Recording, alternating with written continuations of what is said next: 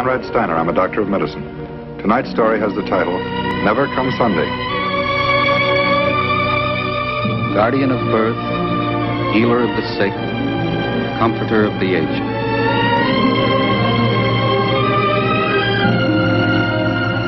To the profession of medicine, to the men and women who labor in its cause, this story is dedicated.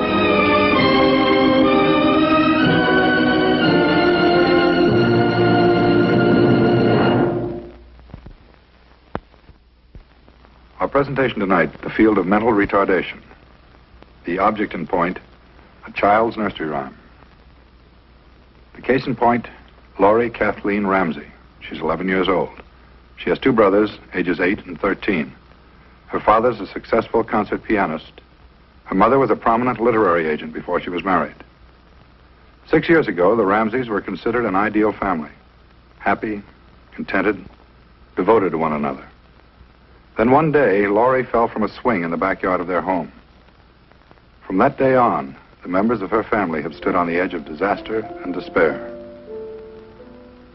Sunday's the day, me and my true love gaily pursue love. Sunday's the day.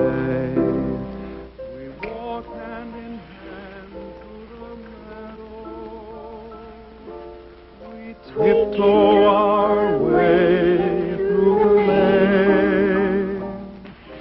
We sail as we see over faraway seas, and build a few castles in Spain. Twiddle my thumb, it's only Monday, never come Sunday. When will it come?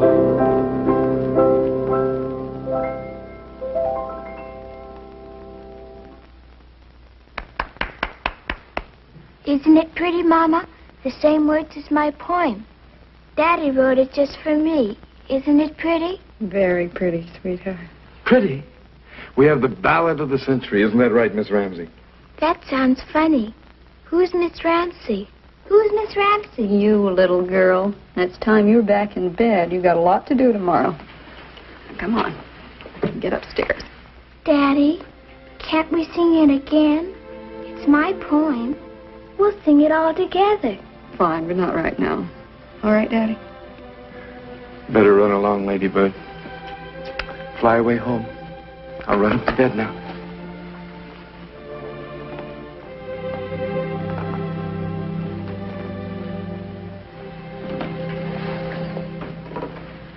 Well, how about you flying up to bed, too, Mr. Ramsey? What's with Jeff and Danny? They get home at a decent hour? About 10:30. I wish they'd stop running around so much. Stay away. Why don't they spend more time at home? I don't know. Why don't you? How'd the concert go? Have a good audience? Very large. They love me. Pelted you with roses, did they? Thought they'd never let me go. At least 4 standing ovations. Seemed to go on for hours. Apparently it went on for hours.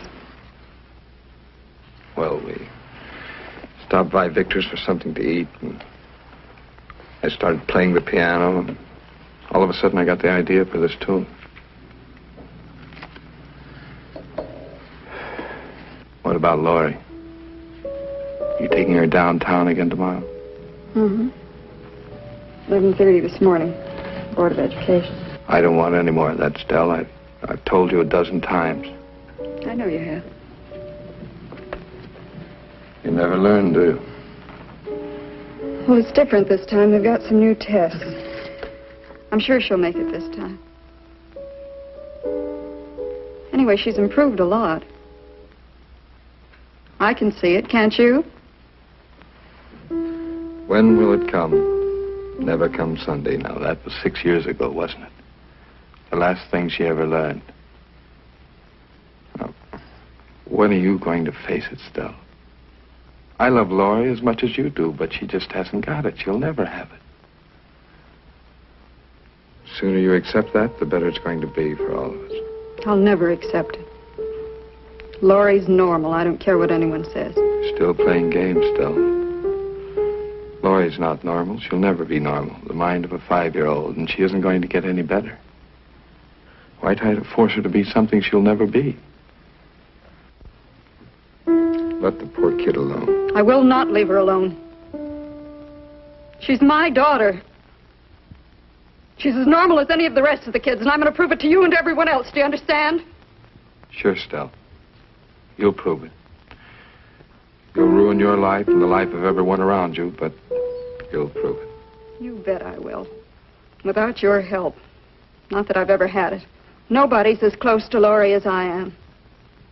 No one knows her like I do. Not you or the doctor or anyone else.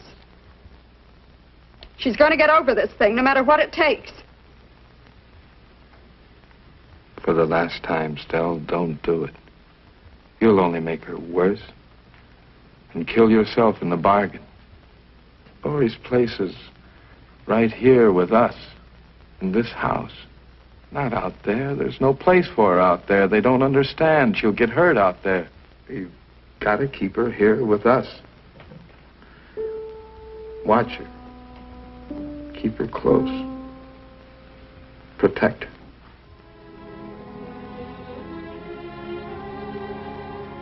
Like a freak? Is that what you mean? Something we have to hide? Cover up? Something to be ashamed of? I could never be ashamed of Laurie. But I'm beginning to be a little bit ashamed of you.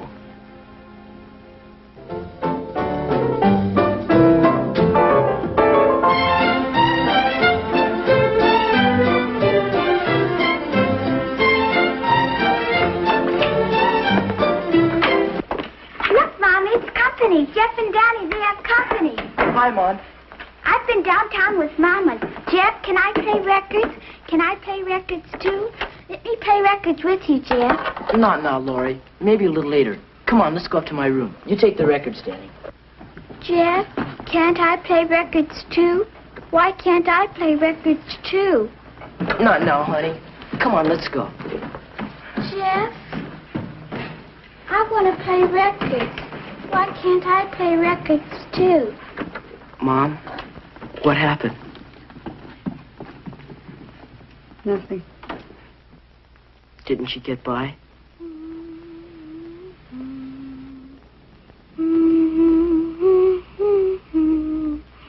Jeff, would you get the phone book and look up Dr. Steiner's number? Yeah. All right, Mom.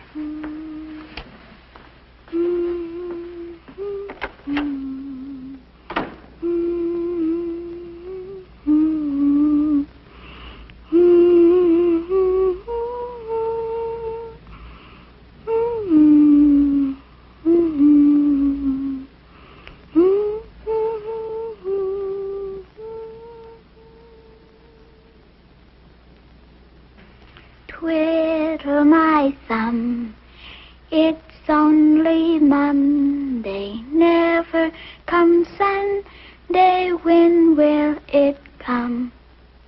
Isn't it pretty? They're the same words as my poem. My daddy made up music to go with it. I said my poem for you the last time I was here, didn't I? Laurie, you have a wonderful memory. And I said it once for you when you came to our house, didn't I? Right again. Now, would you like to go out in the other room with Miss Anderson? I think she has a surprise for you. A surprise? What is it, Miss Anderson? Miss Anderson, what is it? Doctor, what do you think? Her physical condition's good. Very good. Heart and lungs are fine. She's putting on a little more weight. I don't mean that. I mean her mental condition. It is improving, isn't it? I don't mean to be pessimistic, Mrs. Ramsey. As far as I can see, there's been no change. Laurie's basic mental problem is the same as it was the last time I examined her. Well, I can't believe it. I don't think she's the same. I think she's changed. Mrs. Ramsey, as you know, I'm not an expert in this particular field. I can call Dr. Ames and make another appointment for you if you like. I forgot to mention that we went back to see Dr. Ames last month. He said the same thing. Mrs. Ramsey, in all good conscience, I have to tell you again, we've done everything possible to obtain an honest, accurate diagnosis of Laurie's condition. When she fell from that swing, struck her head on the pavement, she suffered injuries to certain vital centers in the brain. Remember, that was 6 years ago. Since that time, as you know, we've run numerous studies on Laurie. X-rays, angiograms, electroencephalograms, neurological studies. They indicated permanent brain damage. Nothing can be done for her. Put her away, is that what you're trying to say? All I'm trying to say is accept your child as she is, not as you'd like her to be. Laurie can be helped. There's quite a bit can be done for her. Mrs. Ramsey, I wish you'd reconsider the idea I first suggested a few years ago. I mean, special schooling for Laurie, special training. You mean the school out at Long Ridge? You want me to send her out there? All those children. Palsy, mongoloids. She isn't in the same class with them. Her case is altogether different. She's exceptional. That's exactly what they call it now, Mrs. Ramsey. The Long Ridge Community School for Exceptional Children. Can't class her with those poor children. She's nothing like them. Face it, Mrs. Ramsey. She is. And you know it as well as I do. Don't fight the impossible. Your little girl is mentally retarded.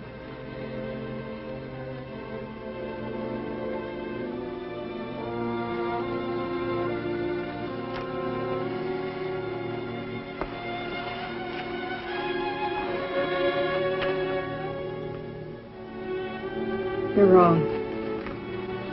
I don't believe you. Laurie's mind's going to be normal. She's going to be all right. Please, Mrs. Ramsey, accept it. Try to understand. She's my baby. I'll find a doctor somewhere. I'll get help from somebody. Laurie's going to be all right. She's going to be all right.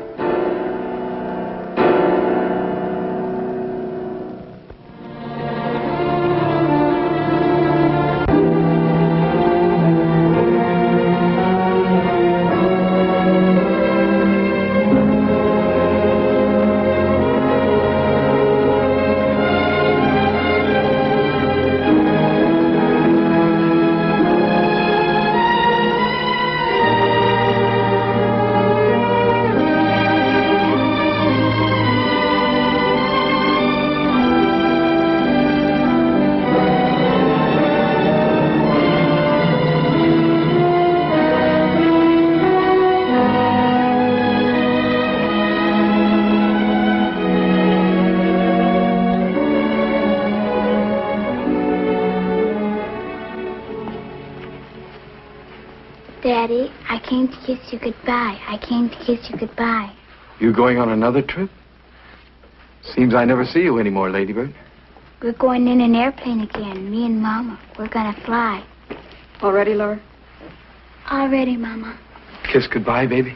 Goodbye, Daddy. Goodbye. Come on, Mom. It's time to go. Time to go. You go out on the porch and wait for the taxi, will you? Should be here in a minute. You tell me when it comes, All right, Mama. I'll watch. I'll tell you when it comes. I'll tell you when the taxi comes. How long is it going to be this time? It all depends on Dr. Belmont, whatever he says. I hate to be realistic, Stell, but have you taken a good look at our bank balance lately? I don't like it any more than you do. I know how much we've spent. This time I'm sure about it. Dr. Belmont's the man to treat Laurie. I can tell from his letters. I'm positive he can cure her. Sure, Stell. He'll cure Laurie. Old Belmont, doctor of nature. the miracle medical man. He'll cure Laurie.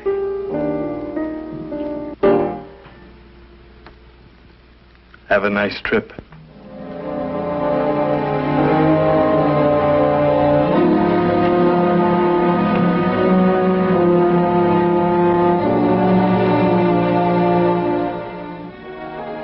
Yes, Mrs. Ramsey, it's my honest opinion that your child qualifies for our electrocerebral therapy course of treatments.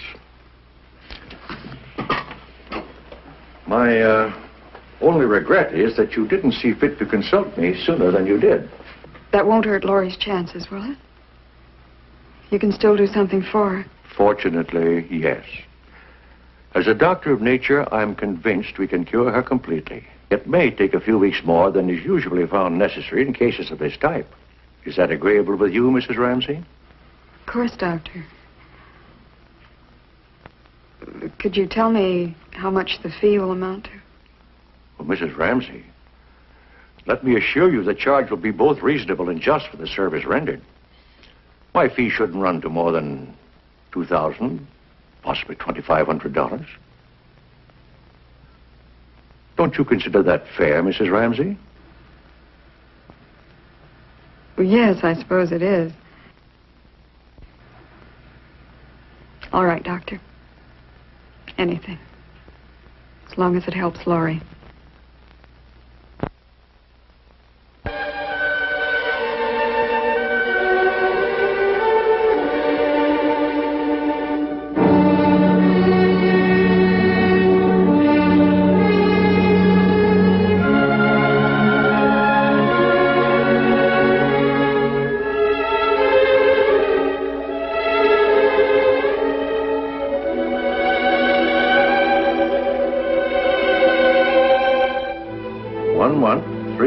And 5 days, Mrs. Ramsey. Yes, Laurie's certainly shown a great deal of improvement since we started treatments. I don't think she'll encounter any trouble from here on in. She's responded admirably. It's wonderful, Doctor. Just wonderful. I knew she was improving all along. Mama! Oh, baby. Missed you so much. You had fun? How are you? Just fine, Mama. Just fine. I'm fine. Now, how about our surprise for Mother, Laurie? Surprise? Yes, our special surprise. All the new things you've learned. You remember. Now tell your mother. Yes. I remember. Well, Laurie? I remember. When will it come? Never come Sunday, never come Sunday. When will it come?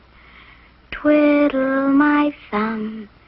It's only Monday. They never come Sunday. When will it come? And that's just about it, Doctor. We finally reached the end of the line. We've got to make a decision, so we ask you to come by tonight. I appreciate your confidence, Mr. Ramsey, but I can only offer my advice. The final decision is up to you. 6 years. All went for nothing.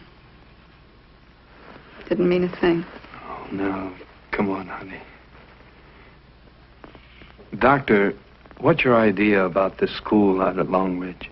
You think that might be the answer? Well, it's hard to say, Mr. Ramsey. It's one solution, and I think it's a good one. But there's one thing you have to understand.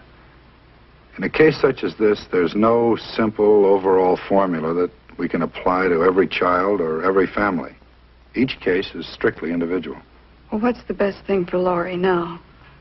Well, first of all, accept her as she is and not as you'd like her to be. Accept her fully, completely. Don't smother her with protection so that she can't achieve what she's capable of achieving. Don't close her in a back room. And don't ever be ashamed of her. Understand?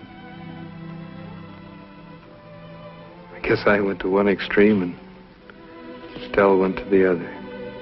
Laurie was lost somewhere in between. What's your opinion, Doctor? What would you advise? Well, taking everything into account, I think the Longridge School would do a lot of good for Laurie. Besides the specialized training and the therapy, I think she'd get something that she needs desperately. Companionship. Other children to play with, children like her. Children she can be happy with. Dr. Styner, do you think we should send her there to live? In Laurie's case, yes. I'd recommend it for a while at least. Well, could we drive out to the school and have a look around? I'll call and make the arrangements any time you say. I better be going now. You two talk it over and let me know. Whatever you decide. All right, Doctor, we will. I'll walk to the door with you. It's all right, I know the way. Good night.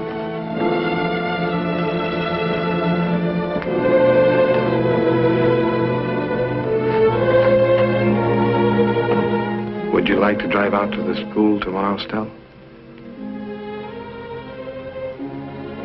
Stell, what do you think? Stell.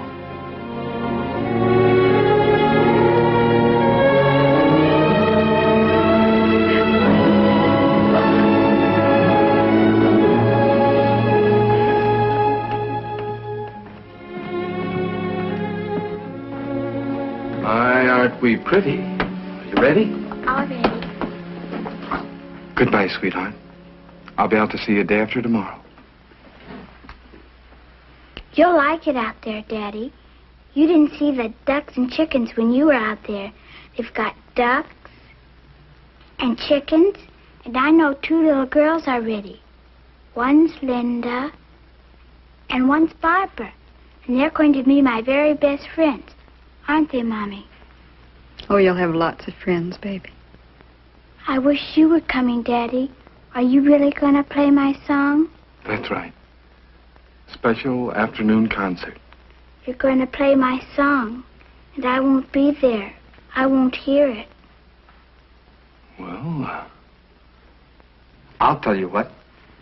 We'll have a special private performance just for you, right now. Come on.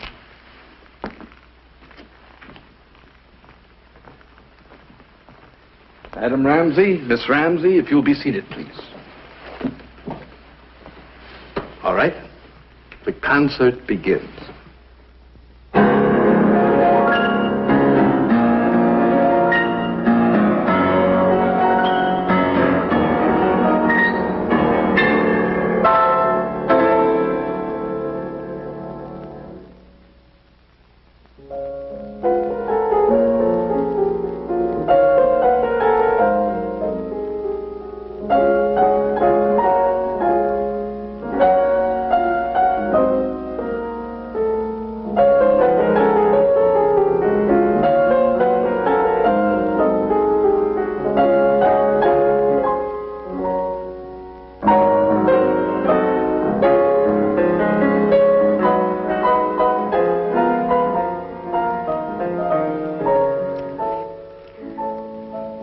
Time, honey.